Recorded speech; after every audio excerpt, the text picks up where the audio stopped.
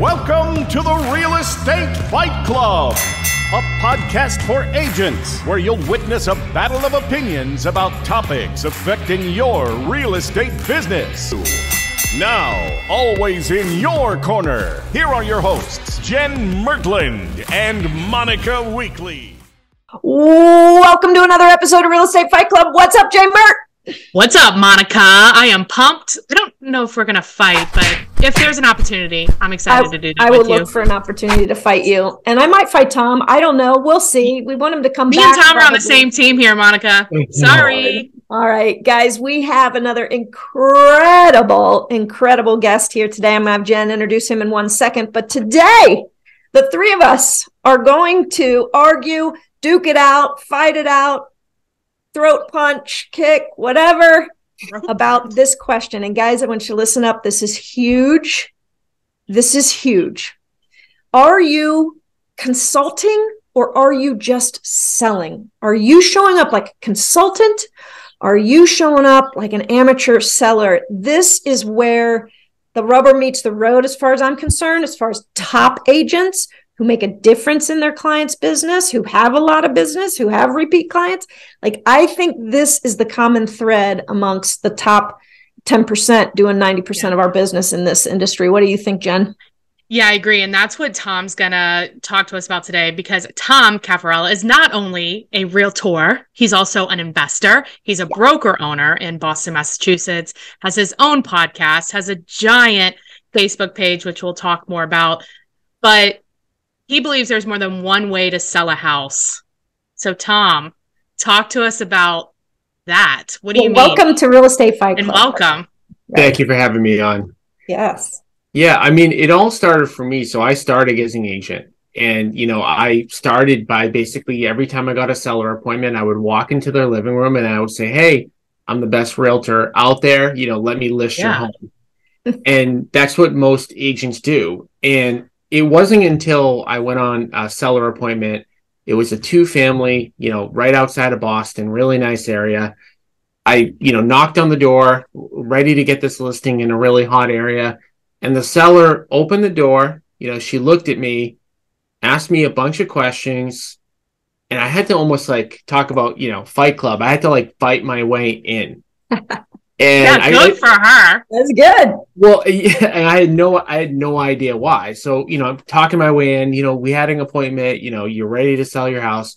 So I walk in and I start looking around, and it was really crowded in there. I mean, there was stuff all over the house and whatever. And, I was pretty young. I was 25, and I never even knew what this was before. I think it was before the show Hoarders came out, and I never really knew what a hoarder was. I didn't know what it meant or anything like that. And I mean, and even if I did, I was focused on getting that listing. Right. And so, she let me look around a little bit, not the full house, and finally sat down at her living room table. And, I told her all the great things I could do, all the eyes I could get on her house. And it was the more I talked about people seeing her house, again, not knowing this, but the more I talked about it, I could see her getting a little bit uncomfortable. Oh, yeah. Okay. Yeah. So, she finally said to me, this all sounds good, but I just want somebody to buy my house without coming in. Yeah. And again, not knowing anything, I'm panicking because this would be a high price listing in a hot area where if I did get 100 people to go through the house, which it would have, that would have benefited me the most. And I thought that was what she wanted. So I kept pushing on the fact that we need to get a bunch of people in the house. And, oh, by the way, you should probably get these boxes out and do this and do that. And it wasn't. Can I stop you here for 1 second? Because I don't want to gloss over the point you just made. Two really great points. One, the highest price is not always the seller's motivation. It's not always the number one. And that's what she told you that, but they don't usually tell you that, right? You have to ask questions. And you were just telling her this is what I can do because you were of the assumption and the perspective that was her goal. And, again, getting into fighting, this is a fight I have with a lot of agents. And a lot of agents, when I talk about investing, they think that we're doing something immoral, something unethical. and that buying somebody's house for less than what they could get on the MLS is wrong. But they don't understand, or at least they're not open-minded enough to have an appointment like this where I went out there and I only had the perspective of you have to list your house, you have to get your house ready for sale, which is the perspective that a lot of agents have. And it wasn't until she told me, like, if you can't find me somebody that's willing to buy this house without coming in, we're not working together. Right. So it was at that moment that I got that quick education to say, I got to figure out how to get an investor to try to buy this house. And long story short, I ended up partnering with somebody on this deal that was an investor. I made great money on the deal, but most importantly, we got the seller what she wanted, which is that we got her house sold without a bunch of people coming through. And I got to know her a little bit better as the time went on. And she basically just said, as simple as this: I grew up in this house. I didn't want my neighbors to know what the inside of my house looked like. And that was my number one priority. Wow. That's awesome. Gosh, that's such a great story to sort of perspective. To help us all think before you walk into a house, clear your mind, like eliminate your agenda and just find out what the problem is. She had a problem. And I guess, Tom, if you would have said to her, what's your number one concern or what's your number one question around getting your house sold, that might have come out a lot quicker. No doubt. And even now when I walk in, so now that I've done, close to 1,500 transactions like that, I now know when I walk into a property, whether it's the condition or hoarding or there's a death in the family or they've got something that says red light going off, like money isn't the most important thing to me. I'm more aware of that now. Whereas back in that, time of my life, I had no idea. I just had no clue. And I wasn't consulting at that point. I was selling my one product that I had, and it was a one size fits all thing. And no matter what they said to me, I was still trying to sell that product. Yeah. What are some of the questions that, as agents are hearing this and they're realizing they probably lost some deals because they were so narrowly focused on the one way they can sell a house? What are some of the questions that we can ask these sellers to figure out what their primary concern is, and tell us other ways we can sell a house too? Yeah, absolutely. So, now when I go into a property and I go into any selling situation, I'm mainly asking questions. 80% of what I'm doing is asking questions, listening to the answers. And then maybe once I diagnose the problem, I then give what I believe is the best solution. And the best way to think about it is like when you go into a doctor for any problem, right? We want that doctor within 10 seconds to just give us a diagnosis, but they don't. They never do. And in a lot of cases, they ask questions that we feel are not relevant at all. Yes. Right. Right. Yeah. But they're trained. They know that to actually diagnose you properly, I got to ask 100 questions, and maybe 80 of those questions aren't relevant, but maybe one of those questions that you thought was irrelevant is actually a key thing to ask. Yeah. So when it comes to somebody selling their house, I like to ask them, a few different things. Number one, I want to ask them like where they're going next and what their time frame is. Right. Time frame is a big thing, especially when comparing like selling to an investor versus selling traditionally. And recently, with the market being a little bit slower than it was a year ago today, you could basically go into someone's living room and say, hey, I can get you your house sold in 45 days. Now that time frame may be a little bit different. So I want to know their time frame, and I also want to know how important that time frame is to them. It's one thing to want to sell your house in 45 days, but if it sells in 90 days, it's okay. It's another thing for you to tell me, hey, I want my house to be sold in 45 days, and if I go to 50 days, my house is getting auctioned. So we need to definitely know the time frame. The second thing that I want to know is like whether or not they want to sell traditionally, meaning like, do they want people through their property? Right. And are they willing to do some stuff to the house that's going to get them top dollar? And in some cases, and what's the budget for that too? Like what? For sure, and it depends on what's going on in the house. Like if they have knob and tube wiring that needs to be updated per code, okay, well that needs to be done to sell to a traditional buyer. But then there are just like, you know, the simple things like cleaning the property or maybe painting a room or, you know, so it depends on the condition of the house also. But I want to ultimately know, and there's so many different ways I can ask one question, which is basically like, what's the most important thing to you when it comes to selling the property? And it usually comes down to either they want to net the most amount of money for their house, or they have another thing, whether it's a time thing or, you know, they don't want a lot of people through their house or whatever, that leads me to believe that they may want just an easier sale versus, hey, I'm willing to go through more hassle to get the most amount of money. Even the most amount of money, it's like, there's still two camps of that. So even if you want the most amount of money, it's like, do you want the most amount of money in its current condition? Or like you said, am I willing to go through some of the hassle to get...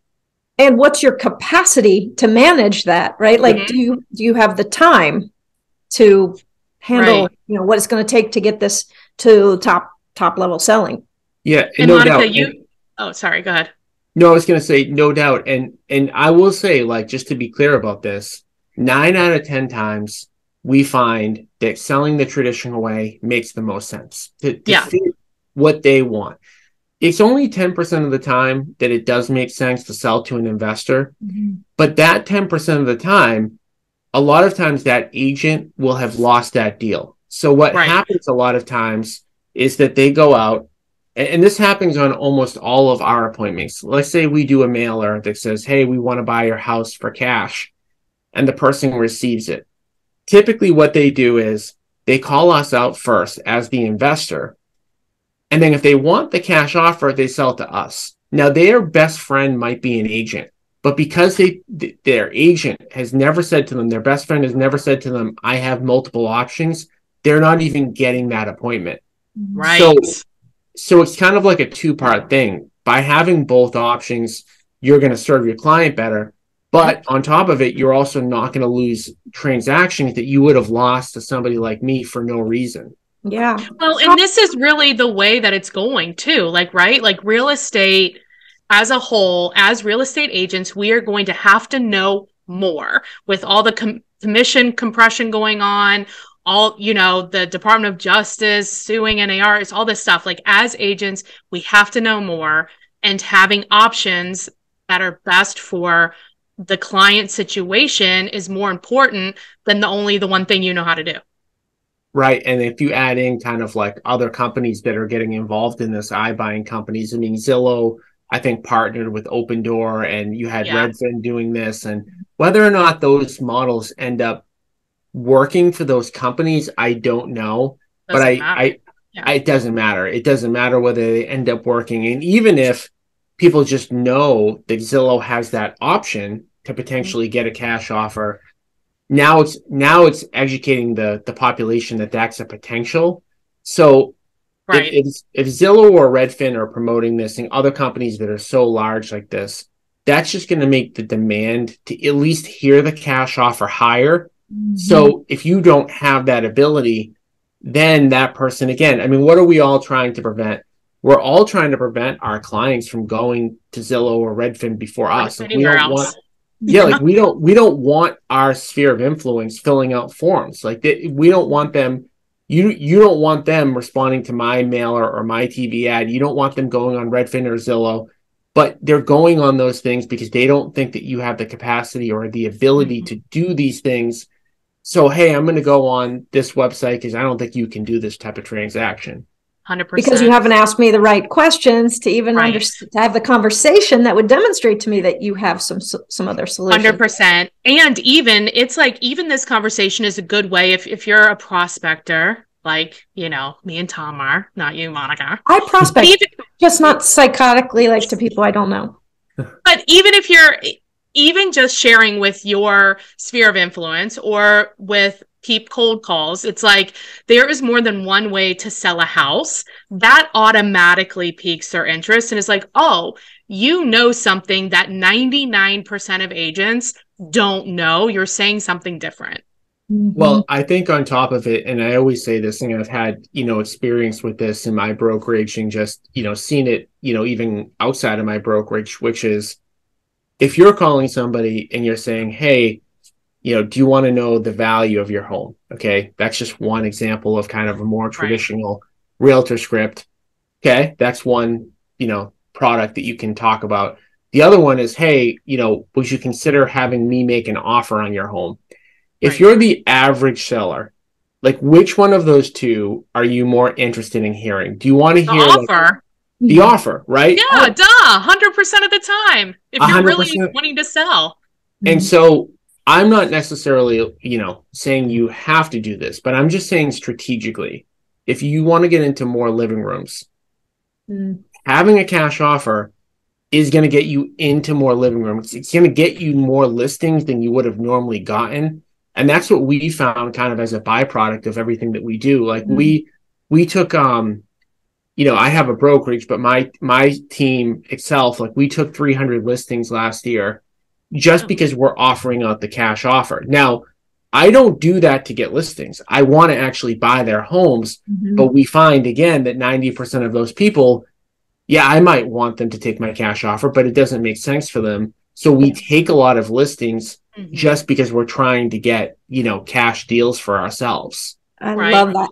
Jen, let's take a break. And then when we come back, I'd like to hear from Tom about some of how does the average agent partner up with an investor so they can have that conversation? Because the average agent can't say, would you like me to make an offer on your house without having some sort of back up to that, correct? So you're reading my mind, Monica. Look at us in sync, not fighting at all. No, gosh. Boring. All right. We'll hear a word from our favorite partner. And when we return, Tom will give us some strategies for implementing this process. Love it. Hey guys, Monica here. I want to talk to you about one of the favorite partnerships and tools that I have in my real estate business, and you're going to want it in your real estate business too. It's Achosa Home Warranty. The best in the business, guys. They're different. And after all, isn't that what we want? Something that finally works for our homeowners.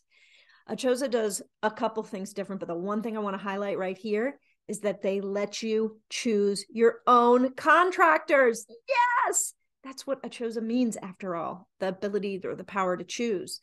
And so when your homeowner has something that needs fixed, they can call their own vendor, their own contractor.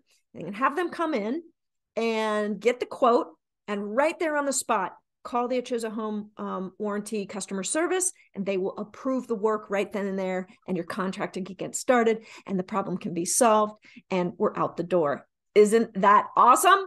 So Achosa Home Warranty, guys, here's what you need to know. We're using a code, Fight Club. Use code Fight Club when you sign your buyer or seller up. And that will give them $25 off their policy. $25 off with Fight Club. If you need to call, here's their number, 888-509-2916. 888-509-2916. Achosa, Achosa Home Warranty. Fight Club for $25. Go get it. All right, welcome back. Let's get back to the consultative battle inside of the ring. Remembering that questions are the single most powerful tool in your toolkit. And I guess I talk to agents all the time. Tom, you can probably relate to this. And Jen, I know you relate to this. Is agents they're learning the business and they're like, okay, I got this listing appointment presentation. I need a listing presentation. I need to know what to say. What do I say? And it's like, don't worry about what to say. Go in with 100 questions and then solve their problem, right? It's kind of that simple, I think. It's your brain. Yeah. But Tom, help us understand how the average agent can, position themselves like you're able to when you're able to actually buy that house at this point in your career. Yeah. So, let's just take the, approach that the agent doesn't have the capacity or doesn't even want to do this transaction for whatever reason. So what a lot of agents don't understand is how valuable these transactions are to investors. They're so valuable that I have a program like within my own company that if you bring me a deal, just by bringing me a deal and I flip it, I'll split the profits with you 50-50. I will put up the money. I'll do the construction. We'll split it 50-50. Wow. That's a big finder's fee. That's nice. I'm going to move to Boston and just do that. So that may sound, and it is generous. I'm not going to say it's not, but having said that, that shows and proves how rare a really good deal is in today's market, that I'm even willing to do that. Right. I wouldn't have been willing to do that in 2012, 2013, right. when you could go on the MLS and find a deal. I'm willing to do it now because they're so rare. So the point I'm trying to make here is like, there may not be a Tom Cafarella like specifically in your market, but there's going to be a lot of people that are going to be like me. Maybe they don't do a 50-50, but they're going to do something they're going to be really, really wanting to work with you. And it's not hard to find those players. There's always in every single market, there's at least 10 or 15 people that are similar to me that are dying for deals like this. And finding them is not hard, right? You can ask around, you can literally put into Google, sell my house fast and who's bidding on Google pay-per-click. You can show up to auctions and introduce yourself. But I promise you, if you have a deal, like it's a flip deal that you can make $50,000 on, you will not have a difficulty finding the person willing to do that deal. Now, I wouldn't just, rely on what I'm just saying. I would try to seek out a couple of investors that you kind of maybe know or feel comfortable with, just so that you feel good when you're actually proposing this solution that you're going to be able to like do it. But like I said, it's almost like saying, well, would you have a hard time finding a real estate agent that if you took a listing that they'd be willing to pay you a referral fee? It's almost the same type of thing where it's like, some real estate agents, maybe they won't give you a referral fee if you give them a listing. Some won't. But almost every investor is going to be willing to do this. And one last strategy kind of on that point is, even if somebody won't split the deal with you 50-50, even if they won't give you any profit, you certainly can get that listing on the other side. Right? So I think that's a deal a lot of agents do with investors, right? I help you find the house, I get paid to do that, and then you list with me. And that's the minimum. That's the bare minimum. And again, and why is that a benefit to the agent? At the bare minimum is going to make you more money. Why? Number one, maybe that would have been a $300,000 listing sold as is, but it's going to be a $500,000 listing renovated. And then the second part to that is, when you're going to an investor and you're like, I have this killer deal, you're going to make $50,000. Oh, I'm not negotiating on a rate, cut. Like I'm asking for 6%. And if you don't want the deal, like I'm going to the next person. And I promise you, like if you have the average regular everyday investor, they're not going to be asking you about what the commission is, because they're going to want to do that deal so badly. Got it. I think too, you're really helping your client, right? You're listening to what they need. You're really helping them. You're fixing their problem, to your point, Monica. And it's like, wow, now you've strengthened that relationship and you've created a new one with an investor in your market, and they can teach you. I mean, Monica, you and I talk about this all the time. Like, as an agent, you should also be an investor. Like, what the hell are you doing? And they can teach you different things. Like, how are they looking at this as a deal? How are they structuring things? Like, you can learn a lot. Yeah. So tell us about the sweet spot right now. And I'm guessing in Boston, it might not be the same as around the rest of the country, but maybe it is. Like with the market as it is right now, what's your sweet spot for a product that you're investing in? So if I'm talking about like a fix and flip, and this is me personally, so everybody has different preferences as to what they like to do. I personally like to find properties that are in decent neighborhoods, but are at the kind of the lower price point of that neighborhood or of that town. At the end of the day, like what I'm looking for, like you guys have matches, right, in your MLS. Like if you list a home, like how many people are matched with this? Do you have that in your MLS? Reverse prospecting, yeah. Yeah, so they call it different things in different towns, but for us, they call it matches, which means like how many people are on the MLS looking for that type of property. I want to have a ton of matches. So what that means for me, like, you know, in the greater Boston area, I would say $600,000 is probably like a, you know, run-of-the-mill average house. But you do Must be nice, Tom. Yeah, moving to Boston again. Oh. Yeah, and you do have things on both sides, but I want to renovate a home and put it on the market ideally in the 400 to 500 range, so that again it's attracting the most amount of people. I don't personally like doing luxury for a lot of different reasons. I also like to do projects with the market kind of, nobody knows what's going on right now. Nobody. And not that everybody ever does, but I feel like now there's more uncertainty than ever. Right, and definitely. There is, right? And so I want to do a project that's going to be really quick. Like I want to do a project where I can renovate it for 30 days. So and still be in the same market when you turn around and sell it. Right? Bingo. That is exactly what I said, because I look at it like this, and I know you've both been in real estate for a good enough period of time. The real estate market doesn't crash in a month. It doesn't crash in 2 months. Like it just takes more time. Right. So I like to be able to buy and sell something in the same market. That's what I tell people. That's what I tell people who even like invest in our company when they ask, like, well, what's the risk of investing with you? I go, well, there's always risk, you know, investing with anybody or anything. But I like to minimize that risk by being in and out so quickly that, you know, we'd have to kind of make up scenarios that haven't happened before to how the real estate market could crash in like a 30-day period. Right. Oh, yeah. I love that. And what's striking me that you're actually talking about is supply and demand, understanding supply and demand by looking at the matches or the reverse prospecting.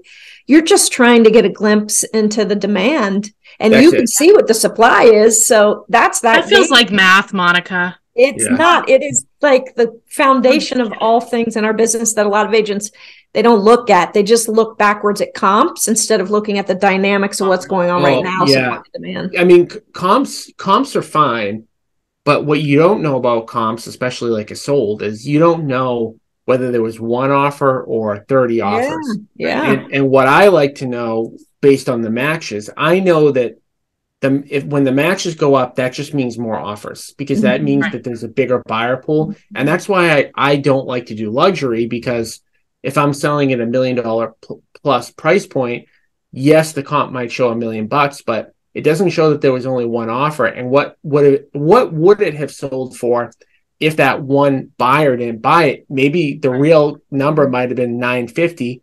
Whereas when I have enough matches, I know, okay, I'm selling my house for $450,000.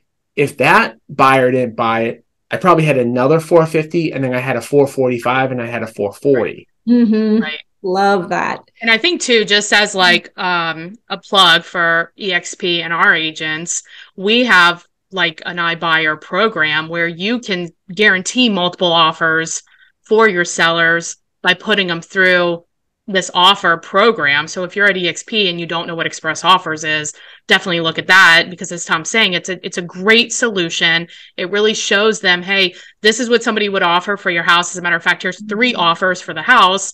Here's what the market is saying. Here's what we could sell it for if you're willing to do these things or whatever. It just opens up the conversation for, what do you really want here, seller? What do you want, really?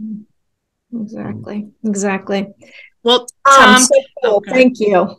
It's good. I think it's definitely the future of real estate. I know there's many agents out there that want to take on a more consultative approach with their sellers. They also want to be investors. What is a way that we can get more information on what questions to ask? If we want to invest, how do we start doing that? How can we get in touch with you? How do we get in your world? The best way, and I make it really easy, you know, purposely, is I created a Facebook group called Agent Investor. And people can go just by typing in the URL agentinvestor.com. I do a live stream in the group every Tuesday at 11 a.m. It also stores in that group.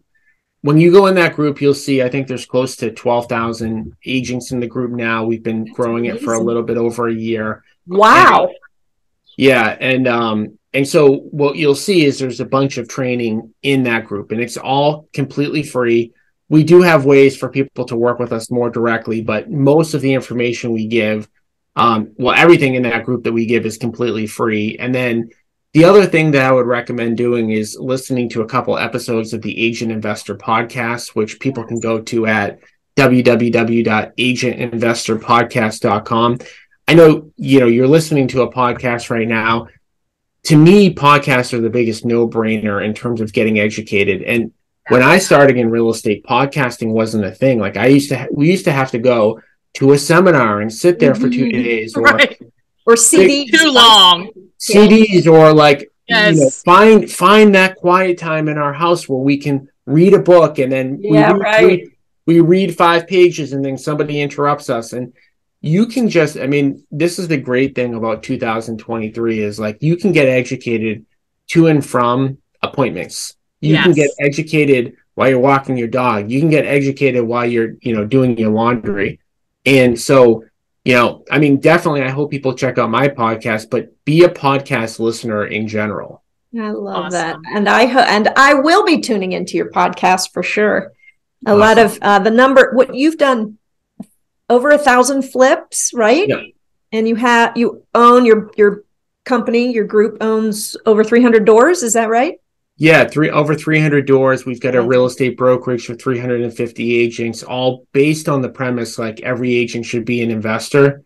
And, we have a saying, sales will make you a living, investing will make you wealthy.